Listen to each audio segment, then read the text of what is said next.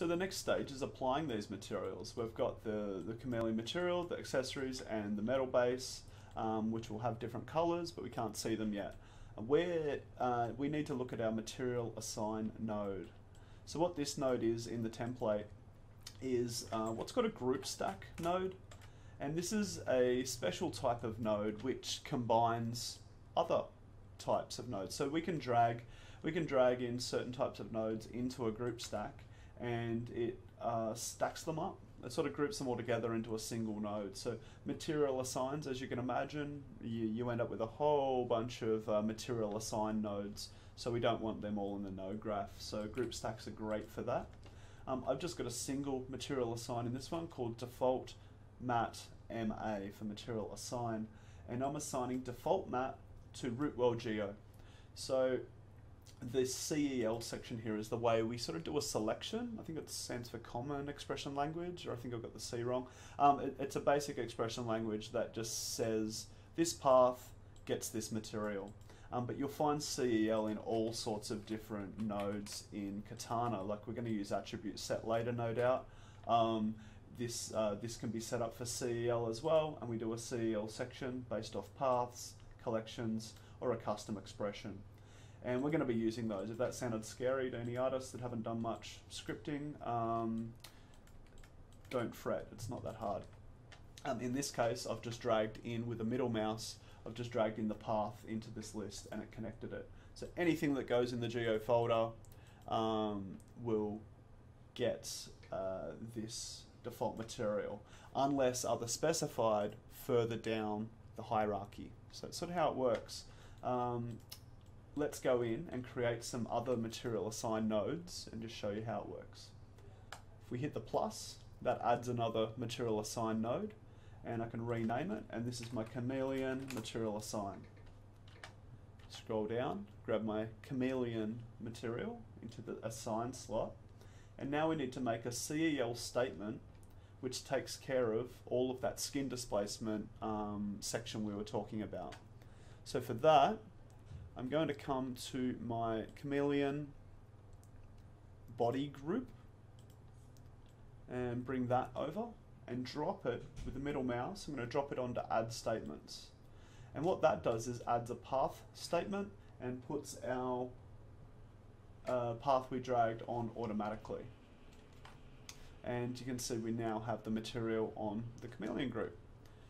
Next, I want the accessory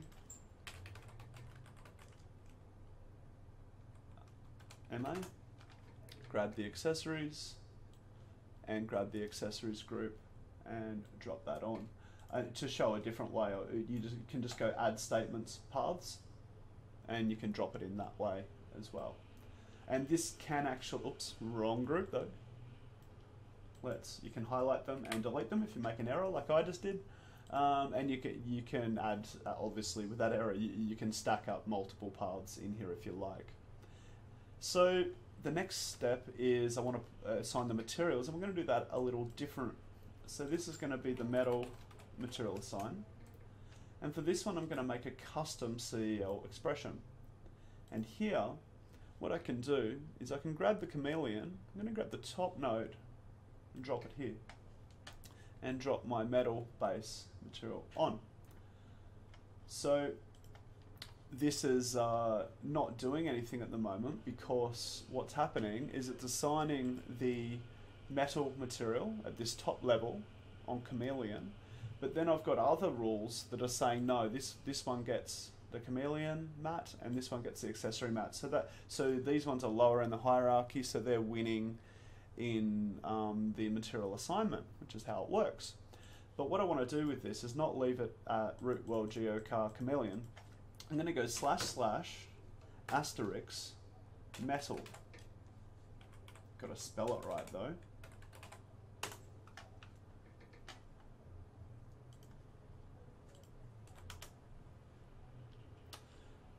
Okay, so now I'm going to need to zoom in on my render a bit. So now I have metal parts. So everything that was named metal in my scene is now getting metal applied to it. I'm going to go in a little closer on my actual camera, because I've got a fairly low resolution going here on the live render, which is good to do. Save time. Okay, so this feature of Katana becomes super handy to get around. You can just select the objects in the Hydra viewer and frame up on them, but we can also use the eyedropper here and click on it and find the objects as well. So just a little tip that you can find the objects. You can click on here and select them or copy the path. It's a really cool feature of the Katana viewer, or the monitor rather.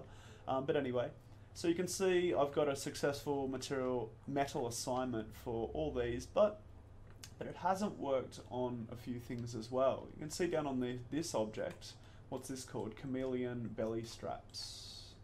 So, and rings metal large. Okay, so this is an error that I've put in here to show you something. So CEL, what this means is we've got / asterisk.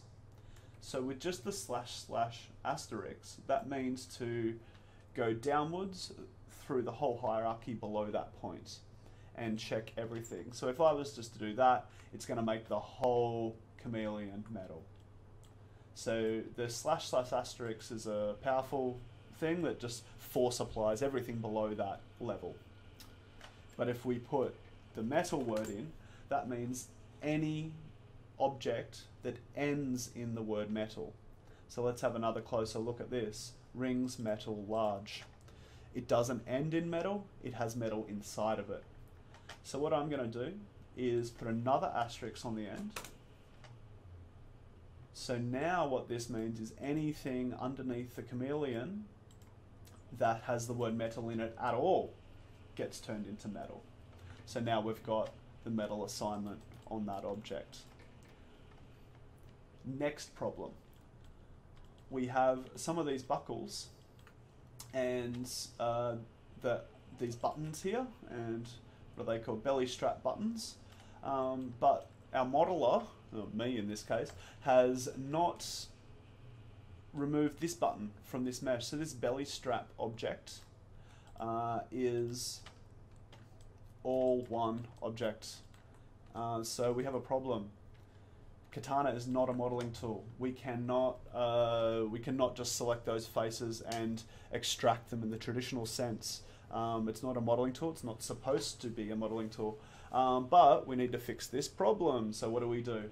There's another cool trick with CEL and another thing called face sets. So what I can do, in my Hydra viewer, I can come to selection and activate select faces on this object. Make a marquee selection to select all the faces, and I'm going to do a hold control and deselect these faces underneath that I don't want.